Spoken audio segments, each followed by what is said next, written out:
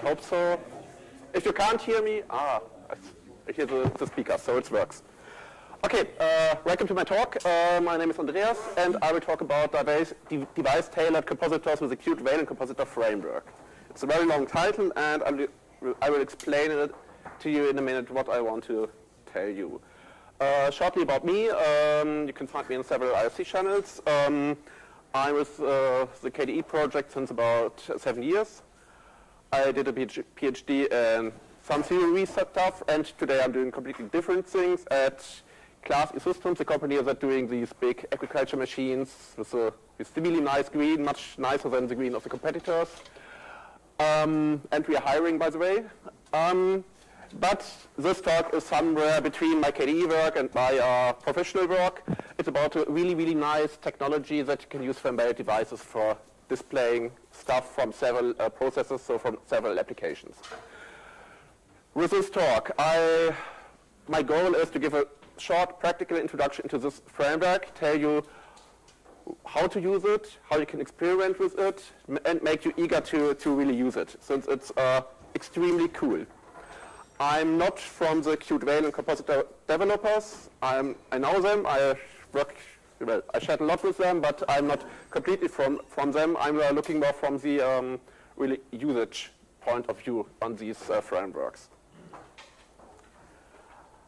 Okay, it's always very hard to talk about embedded stuff in the car industry and the automotive industry, so I thought about a really nice practical example where I won't get any problems about this funny confidential stuff. That's my kitchen.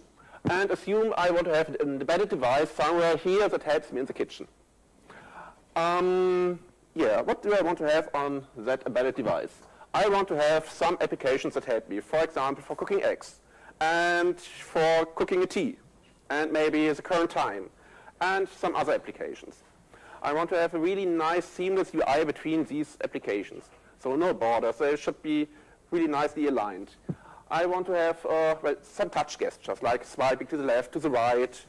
And I'm using some nice hardware, like Raspberry Pi or some other embedded hardware that has a GPU, so a little bit of 3D acceleration. That means I can use QtQuick, which is important later in this talk. Actually, nowadays you can use it without 3D acceleration. I'm not sure about this framework, but it's always a plus.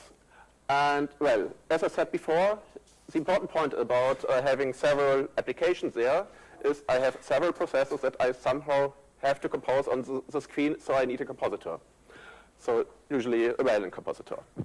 And yes, everything what I explained there is much more trivial to achieve. It's a simple process, one process application. But, well, if you're looking at the modern use case in the automotive industry, or for example in the agriculture business, where we have really, really hard requirements with really heavy applications running on this machine at the same time that you have to compose, so much harder use case actually than in the automotive industry. Well, you want to have several processes there. So, I will draw a small picture about what I explained to you. That's the size of a Raspberry Pi display. I want to have the applications aligned horizontally. I want to have this swipe gesture, left and right. I want to have navigation information, so where I'm currently on my screens. And I want to have some notifications that should be sent from the applications and shown in the compositor, which is actually not that trivial as it sounds in the first hearing. Okay, and the rest of this talk is how can I create such a device with the QtWayland Compositor Framework. And actually, I want to show a compositor that fits on one slide for achieving this. So, a little bit about Wayland. I assume that all of you heard that name at least once. It's a protocol that explains how you communicate between a client and a display server. So, between an application with a window or several windows and the application server, the display server, which is a Wayland compositor, which is responsible for putting the windows somewhere on your screen and also for import handling and so on. So it's really about this communication. In the embedded world, since several years, it's the default standard. Nobody is using X anymore, at least I don't know about anyone. There are a lot of Wayland compositors, since it's simply protocols. So you can implement your own compositor. You can find the Western, that's a reference compositor. You can find in the desktop environments a lot of different compositors. For example, we have our own one, Quinn and KDE. GNOME has its own, Enlightenment has its own. I actually also encountered proprietary compositors somewhere in the field. And well, it gives you a basic protocol. Sometimes you need a little bit more. You want to have your own custom protocol extension. For example, in KDE we had the extension for snapshots, that you can ask for a snapshot of all the windows together, how they are currently displayed on the screen. That's a simple protocol extension. How a client communicates with the server. It says, I want to have a picture, can you store it somewhere? Those protocol extensions are, well, defined in a well-defined standard. Then you have some tooling that creates boilerplate code and connects it to your programs, and then you can simply use it. There are different available shells, which is, well, it's kind of which language do you speak to your compositor. The default one is this WL shell that was introduced in Wayland 1.0, and we have the XDG shell, which is the actual successor, and we have in the automotive field, especially this Ivy shell extension, which gives you a small, tiny interface how you can communicate with your compositor, and with the goal that that's interchangeable. You can take any compositor that speaks Ivy shell and you exchange it. However, that is really limited in what you can do there. And in my use cases, it never worked until now. So I looked at this framework, at this QtWayland Compositor Framework. With this framework, I don't know how many of you used QtQuick before. I see a few hands. It's a declarative language that, well, it's a declarative language, looks like a little bit like JSON, where you say what you want to have. Like, I want to have a rectangle, then you have a rectangle. And you can do the same, or you can now do the same with the QtWayland Compositor Framework. You can say, I want to have a compositor, I want to have an output, I want to put my window somewhere in the output, and everything works nicely together. So it's really the power of declarative language for creating such things. And this QtWayland Compositor Framework, since I think 2 weeks ago that we have this Qt 5.8 release, now we have this. For these protocol extensions I talked shortly about last slide, you can also get a little bit more tooling, that you get Qt-style C++ API, not only the C-style APIs with this framework. It's automatically generated there. You can, of course, what you want to have several screens if you have a device and several monitors. That's nice to have. It has, it implements all these different shells I talked about. And the core is actually stable and, well, it's there since several years. It's, I think, at least since Qt 5.0. Only the API is new. So it's a really stable piece of software or framework that you have here. And what they did here is really this really nice QtQuick style API to use it in a really nice way. I shortly talked about this Ivy shell extension. My problem recently, or until now, was always that it's only fits, at least from my point of view, for really static settings. Like I have a screen and I have some windows that I want to put statically somewhere on the screen. That's really nicely we're doing with Ivy, but with global gesture control and other stuff I wanted to have, it didn't work. And for such requirements, I would actually have to work directly on my Wayland server, and I didn't want to hack on Western, since it's really not my field, not my experience, what I can use there. So, looking a little bit more deeper, what we can do with a Wayland Compositor, or how a possible system architecture would look like. We have several applications, we have a compositor, and possibly you also have a, well, intermediate application, which I simply call a shell.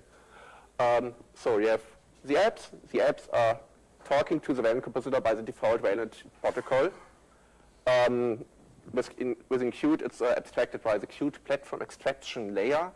You call it if you simply use -platform Wayland, and it works magically. You can also use your custom protocol extension, for example, for notifications, which I will introduce in a few slides, how you can add a small extension for notifications. Or you could also have a proxy in between. This is architecture on the right side, where you have a shell that gets all information or all these IPC information by some mechanism, and then that is the only real Wayland client that's talking your protocols and talking to the compositor. If you want to have a little bit more stability and encapsulation of the really critical stuff, since you never want to have your Wayland server being crashy, and you can put a little bit more critical stuff in the shell. I will look at this more simple architecture here, but the other one is also really simple to achieve. And, well, that's the main slide of this talk. That's my compositor for what I told you. I will talk a little bit about it on this slide, and then I will go a little bit deeper in the next slides. So, like I said, it's declarative. I did some imports for the basic stuff I need there. Then I said, well, I want to have a Wayland compositor, and then I want to have an output. Like, well, you want to have something on your screen. Here below, I have the WL shell. From that, I get the notifications, hey, there's a new surface, so a new window from application. And if I get such a window, I put it into a list model, since that's nicely to use here, since I want to have the windows aligned next to each other. And I simply use the default Qt quick stuff for aligning items, rectangular items, somewhere on the screen.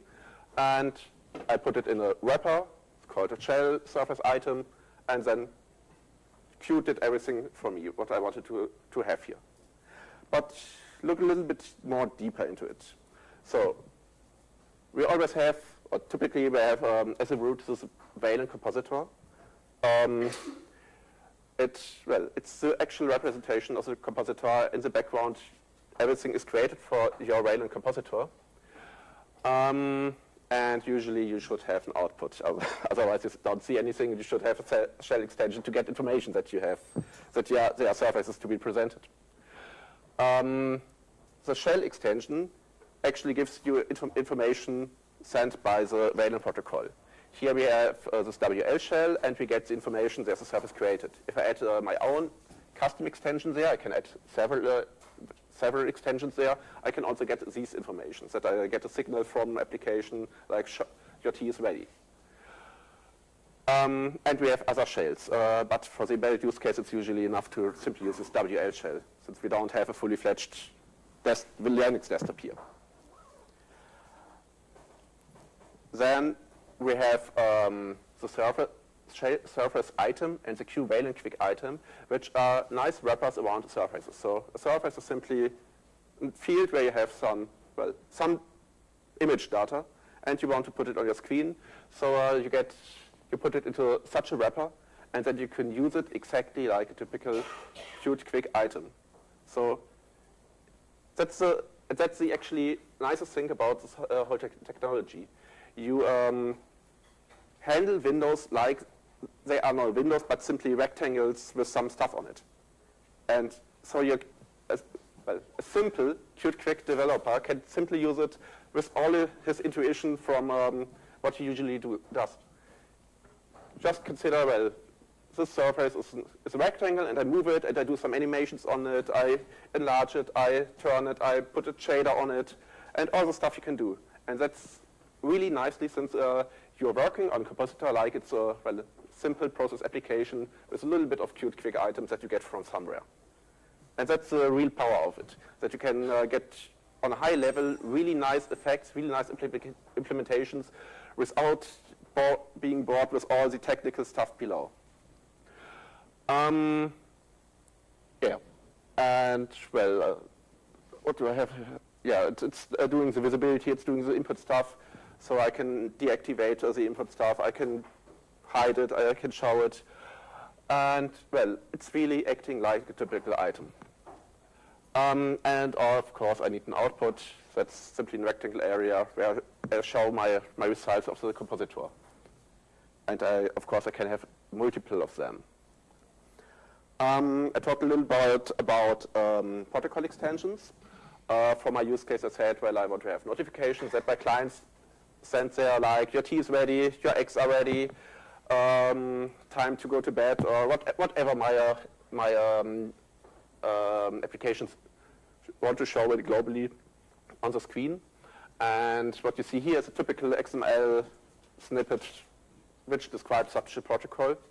You can use the typical Wayland tooling, the Wayland scanner, to get the binding for it. Here I'm using the Qt tooling, since I get also C++ API. I can run it over it, and of course, well, all the code and the talk slides and everything is available on GitHub with all history. And well, what I said, you are running your tooling over it, you get your boilerplate code, your bindings, you put it into your applications, and it works. And so you can have your typical signals and slots where you can connect to, where you can send data, and everything works. And, well, actually that is what I did from my initial well, idea what I have for my kitchen application. That's, well, I got a notification, your tea is ready. I have 2 applications running here, and I will try if I get a live demo running here. Let's start my compositor. There's a compositor, and an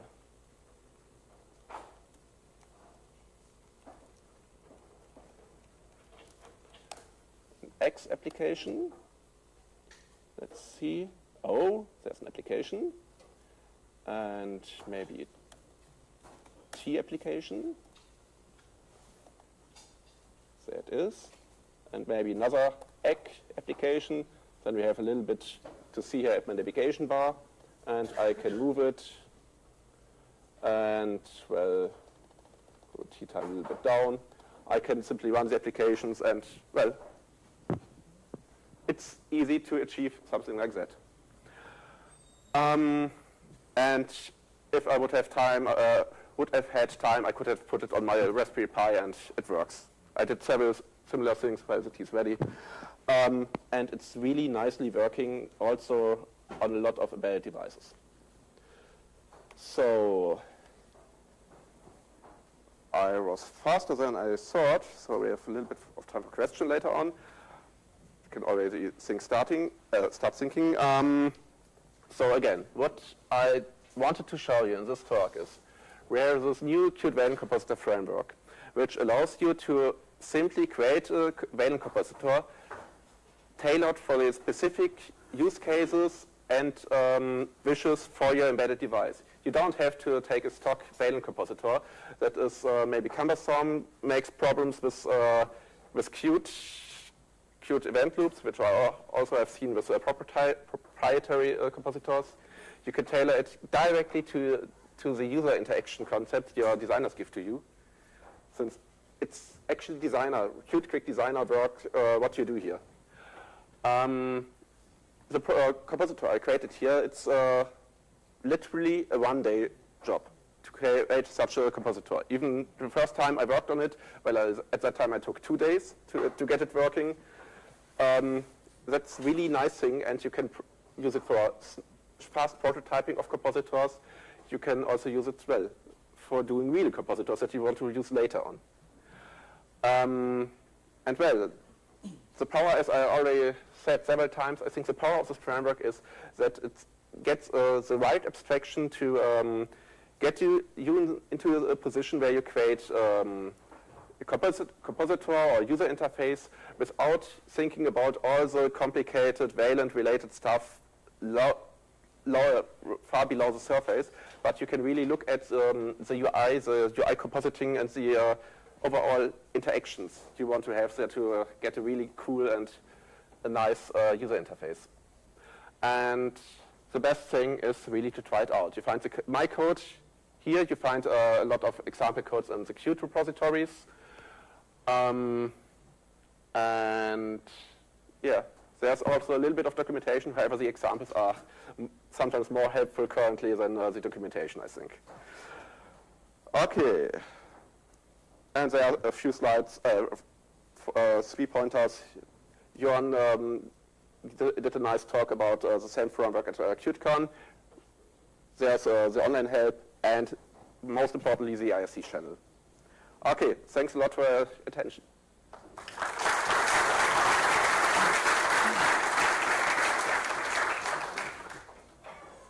Any questions? Yes? Have you used it also across multiple displays? I saw an example in my office, not yet, but it really works that you have well, several displays and several outputs. There are also example codes for exactly that use case, the multiple screen demo. There are Qt repositories. Yeah. Can the compositor distinguish different types of screens, like a tablet mode or Windows or desktop Windows mode? Again. So if you have the compositor trying to composite in a tablet mode, would it composite the same way as it was desktop mode? In desktop, for example, we have like way to English, shows and maximize. Well, just implement it into your compositor. What it should do. Well, that's your freedom. You have the compositor framework, and then you look at what you want to see there, and the compositor should handle it.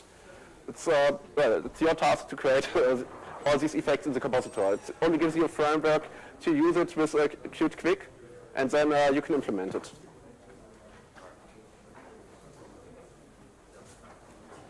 Okay, no more questions, and thanks a lot.